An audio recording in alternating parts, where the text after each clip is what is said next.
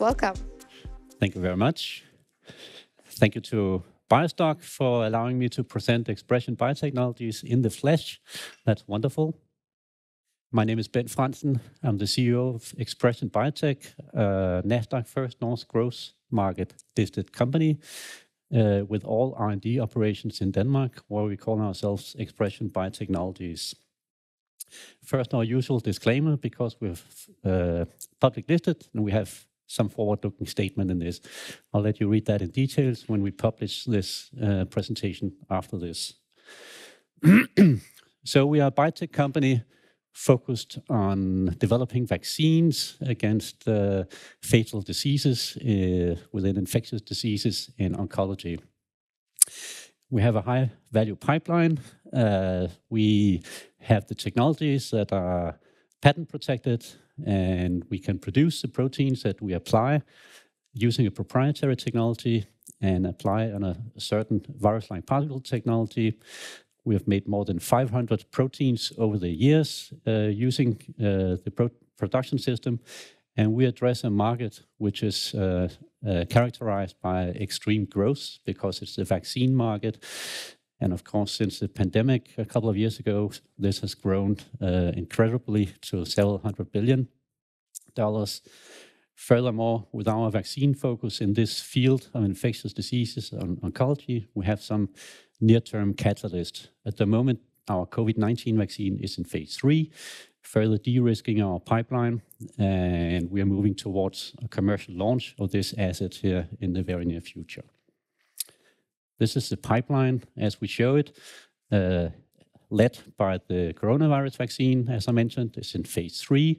This is fully out-licensed to Bavarian Nordic. So I think in the Nordic countries, it's very much known that Bavarian Nordic, they have just initiated 2 months ago a phase 3 trial in the US and in Europe. And this contains a technology from ExpreS2ion Biotechnologies and an associated company that we own 34% of, which is called AdaptVac, where the VLP technology comes from.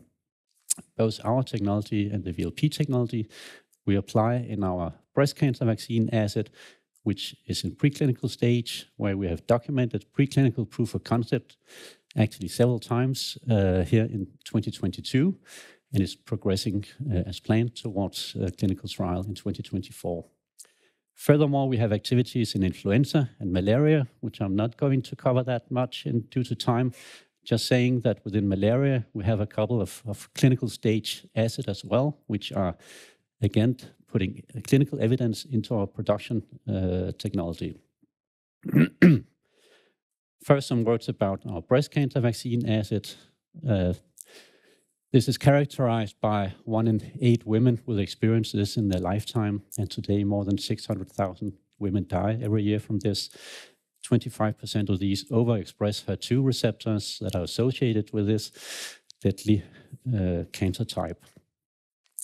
The market is characterized by monoclonal antibodies today, which dominate this field, making more than $11 billion of sales annually, known by the key brands like Herceptin and Perjeta.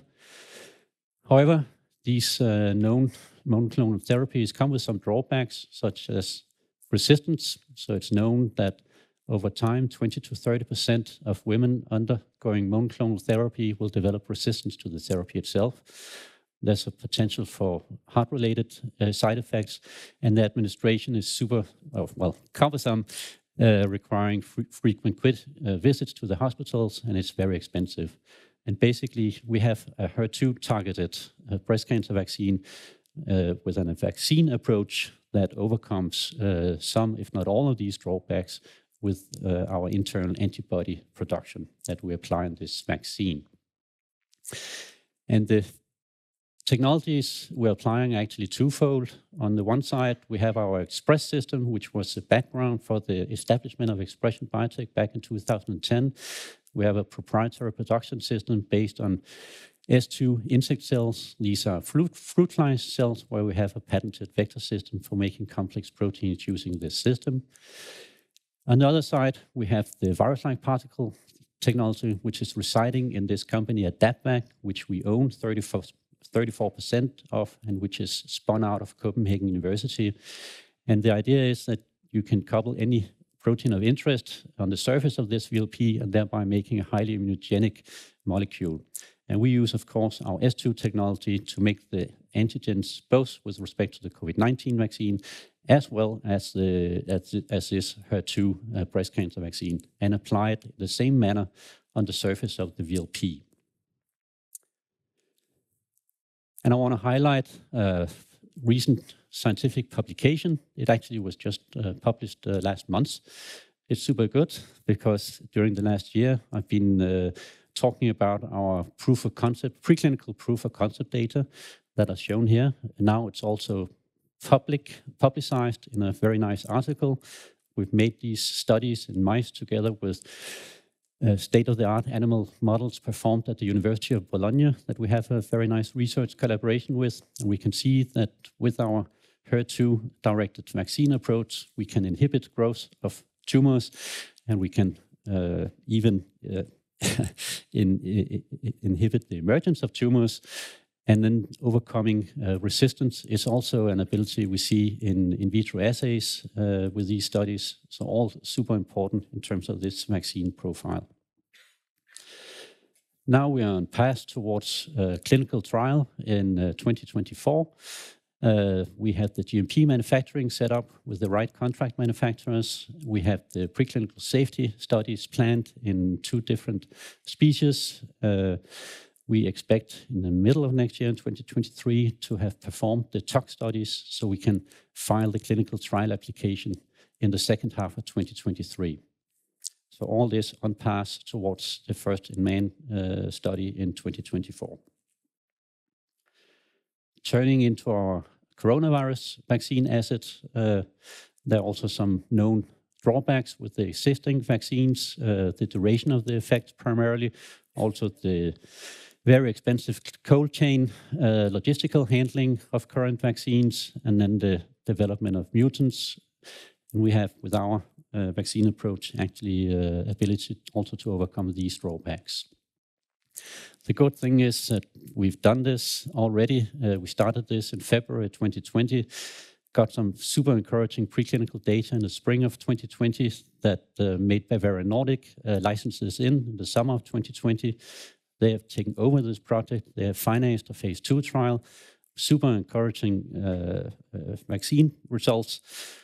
They've just very recently, actually last month, shown that from the phase 2 data, after 6 months, you still have a very high level of neutralizing antibodies, also across variants of concern. So this is all, again, super encouraging. And on the phase 3 trial, Bavarian Nordic have just started that here in September. It's going to enroll 4,000 test people, 3,000 in the US and 1,000 in Europe. And we'll see how this progresses here in 2023. Hopefully, we are in a commercial stage here within the next 1 to 1.5 years. And this means that there's some cash flow coming into ExpreS2ion from this particular asset.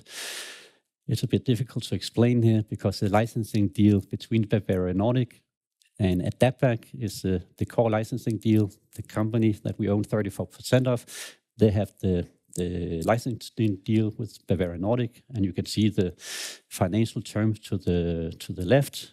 And then ExpreS2ion also granted AdaptVac a license to our S2 production technology, because this is also a technology in the vaccine, also providing income. But the 34% ownership, of course, is super important for this asset. And bearing in mind, there's potential income from this end of next year and going onwards. We believe there's a strong market for this. And I say we are basically reciting Bavarian Nordic in this. ExpreS2ion's cash balance is very sound. You can see how we've evolved over the last 3 years. And the reason for the very big change since 2020 is that we made a strategy shift in 2020, turning us from primarily a service provider where we offered making recombinant proteins using our S2 technology into a genuine pipeline-focused biotech company with a focus on infectious diseases and cancer. And we made a very big cash rights issue in the autumn of 2020. And this year in the spring, we made another cash raising process where with the rights issue. And right now, at the end of Q3, at the end of September, we had the second highest cash position in the company's history. So that bodes well for our ongoing activities. And they are highlighted here. So very briefly, when it comes to the coronavirus vaccine, as I mentioned, it's all in the hands of Bavarian Nordic. They have conveyed that they are progressing with the enrollment in the phase 3 trial. And as soon as they can, they're going to initiate a rolling regulatory submission in 2023, allowing for potential commercial COVID-19 vaccine with these unique features in 1 to 1.5 years' time. On the breast cancer asset, which is the one we're focusing most on within ExpreS2ion Biotechnologies, as I mentioned, we are progressing on the GMP manufacturing scaling activities, and the preclinical safety studies are on plan with the readout from the tox studies in the middle of next year, so we can file the clinical trial application during second half next year. The aim is to get into the first clinical trial in 2024, and we've put in here outside out-licensing window opens because we are not that ambitious that we believe we're going to progress the clinical development all through, including phase 3. We're going to try to out-license this at some point in time where it has a good value during the clinical development. And in influenza and malaria, we are still on track with the activities we have there. I'm wondering, what do you expect the demand to look like for COVID-19 vaccines in the future? Sorry. The demand for COVID-19 vaccine. How will it look?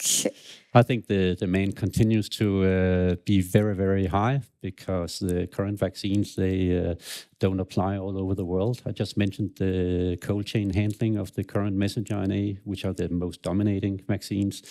We need better vaccines that can be stored at room temperature as well, like ours. So there's a huge market for that out there. And well, let's see also what happens in China. It's a very, very interesting market, and they have closed down for all responses to the pandemic. I'm very curious to see how that evolves and if our vaccine can play a role there as well. The demand is going to be high for many years still. And is China a market that you will go into, or which countries are you aiming for? I'm just mentioning it as an example. Okay. And another question is, the business model looks a little different for the different vaccines. Could you elaborate a bit on why it looks like that? I'm not completely sure I understand your question, but the business model in general is that we develop vaccines, high-value vaccines, but we still have our service business. We still actually also make recombinant proteins for clients who come by. So we have revenues from that. But I have to admit that the revenues coming out from that, they are not as high as to cover the costs that we are now incurring to bring our high-value assets forward. So we have kind of two legs on that. But I'm highlighting the biotech, the pipeline focus, because that's a key value.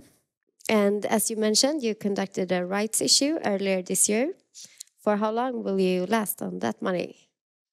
Well, as we said when we made that, this is going to cover us all through mid next year, because then we have